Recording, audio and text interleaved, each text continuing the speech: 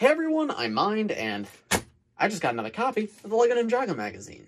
Because I'm actually home now from college, I'll be able to get these Ninjago Magazine videos up a lot quicker, so I'll be within like a few weeks of the magazines actually releasing.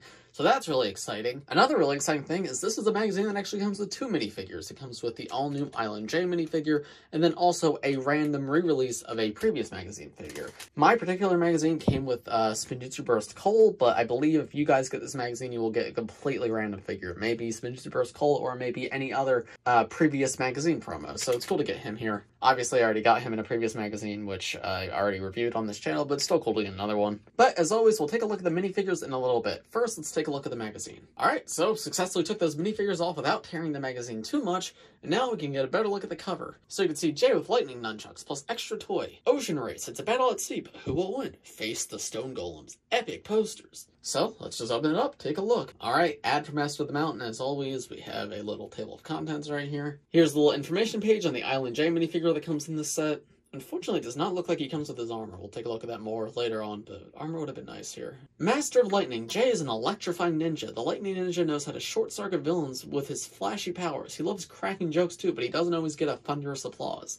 Alright, there you can see Jay have instructions how to build him. You have like a matching game right here. You have to like reorder these parts to fit this image. This is once again, I think, just a matching game. You match each part to like the area that's like that fits it. This looks like it's a matching game where you're told like, hey, here's a clue about one of the ninja, and then you have to match one of the 6 ninja to the clue that fits them. Alright, wow, like a lot of matching games this time around. So this one you have to find like the eyes, hair, and symbol that match each ninja and then write them all here. This is one of those drawing things where they give you like a blank minifigure and then once you design it yourself, this time around you're designing your own Thunder Keeper, which is very cool. And it's narrated by Clutch Powers, who was saying, hey, you need to draw it for me so I can report back to the Explorers Club. Very in character, sounds about right. Aha, but wow, we're at the comic already. So, as always, I'm going to read this myself. If there's anything interesting, I will point it out. But if you guys want to read it yourself, you feel free to pause and read it. And I'm just going to flip through it all. Okay, so it looks like this comic takes place like as they're traveling to the island to like find Wu and Masako and Clutch Powers. But I think this is a drawing error because they have Clutch Powers right here in the boat. And I don't think he's supposed to be here. Also, it looks like Pixel has pink hair right here, which is strange. But yeah, it looks like the whole thing is the Explorers Club is also trying to find the people who are lost. Okay, so they have the ninja driving catamarans, but Nia is driving the Keeper's catamaran? Strange. I guess, like, because she fits that color scheme, they can use that as, like, a ninja catamaran, but that's definitely not a ninja catamaran.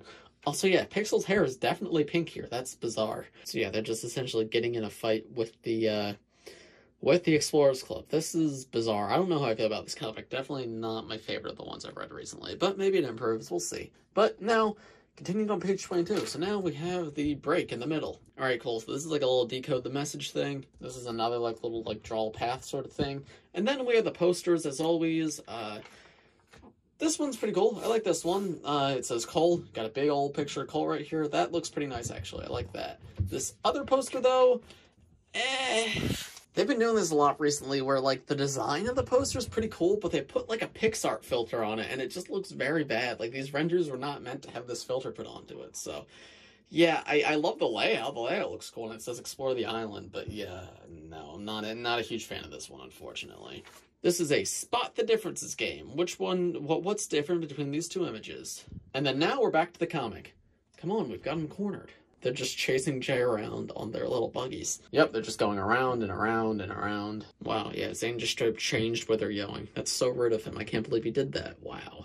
Alright, yeah, definitely not my favorite of these comics. They've been pretty good recently, but this one, it just seems kind of pointless. I don't know. I'm tired of Island stuff already because these comics have more content in them than the entire season. I'm ready for them to move on to Seabound, but it's fine. Not everyone needs to be a winner, so yeah, whatever. Rough Seas Tough Ninja. So this is just a maze, essentially, right? And then you have to write the number of animals you see. Okay. That's cool. Mazes are fun. You can't go wrong with a maze. Monster riddles. You are about to enter the Keeper's village and help the ninja when these stone monsters block your way, and they won't let you pass it until you complete their challenges. Are you up to it? Alright, cool. And it's just like 3 little mini games to complete. Yeah, I like that. That's fun. And then a quiz about the comic you just read. Okay, cool. Then the like featured fan section. Did someone just sent in an image of their Ninjago City docks? That's literally just the Ninjago City docks. Like, nothing's different about it. I mean, good for them, but interesting. Okay. And then finally, we have an ad for next month's magazine, which is Thunderkeeper, which is pretty cool. Not as interesting as, like, a ninja figure, obviously, but I appreciate just getting more of the keepers because we didn't get a ton of them in sets, so I'll appreciate one more to add to my collection. You also get green handcuffs, which I've never seen them in that color before. I don't think they introduced new colors for these magazines, so I'm sure they do come in, like, at least one other set. But yeah, I've never gotten them before, so that's actually gonna be really cool to get. But yeah, he's not as interesting as this much figure, but I think he's still pretty cool. What's this? I got a little poster you can cut out for two of the sets. Yeah, whatever. So overall, definitely not my favorite magazine. I didn't enjoy this one as much as the past few, but that's okay. They can't all be winners. But the figures in this one look really, really good. So let's take a look at them. Alright, so here are the two little play bags of the minifigures. We have Spinjitzu Burst Cole and Island J, so let's get them both opened up.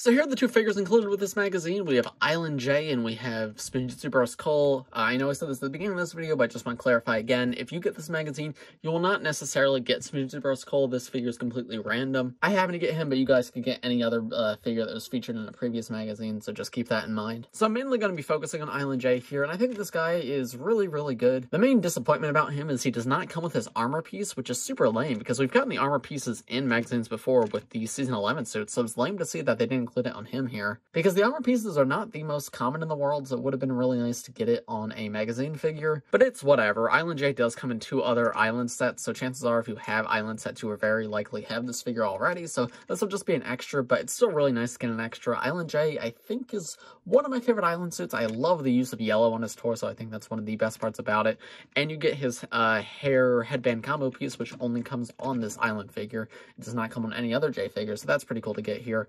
I also really love these weapon builds. The magazines always come with super unique weapon builds, and this is no exception.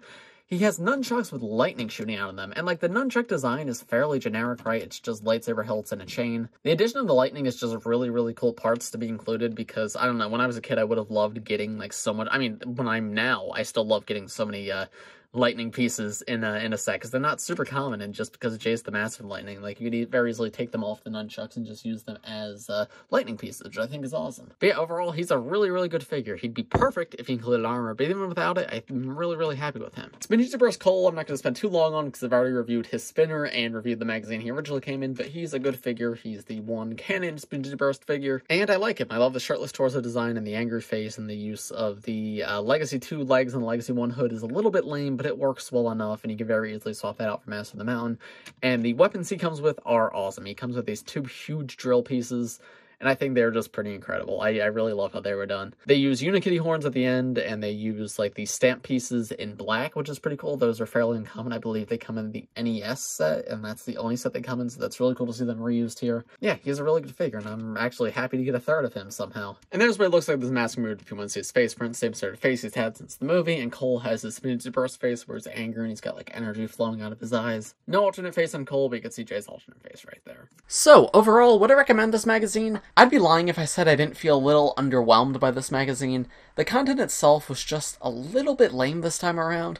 Like, don't get me wrong, like, the magazines aren't, like, highbrow content, right? It tends to be the same kind of stuff, matching game, maze, etc., but I don't know, this time around, the games all felt very simple. Usually there's, like, at least one creative or fun game that I could see myself, like, really enjoying as a kid, but this time around there was, like, 3 matching games, which, I don't know, that feels a bit excessive. Additionally, this comic just wasn't great. It contradicted canon in a few different ways, and yeah, I don't know. I like when the comics add, like, extra information about the seasons, but this one, it just didn't do it for me. But the magazine is only one half of all this, and the other half is the minifigures, and I think there is a pretty great minifigure selection here.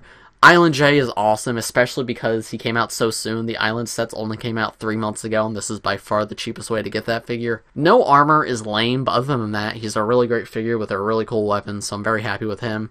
And then also you get a mystery second figure, Spinjitzu Burst Cole in particular. He's cool, but there is other cool ones that you could potentially get. So I am very happy with the minifigure selection in this magazine. So overall, I'd say, yeah, I would recommend it. If you're buying the magazine for the magazine activities, I think there's better ones, or you should just wait for the next one. But if you're buying it for the minifigure like most people are, this is a pretty good one in terms of minifigures. It's not perfect, but I think it's good. But those are just my thoughts. Let me know what you guys think in the comments below. If you enjoyed this video, please press like and subscribe if you're new. I do LEGO and Ninjago videos like this every single day, so if you subscribe, you'll be the first to see them. Thanks for watching, everybody, and I'll see you in the next one. Bye.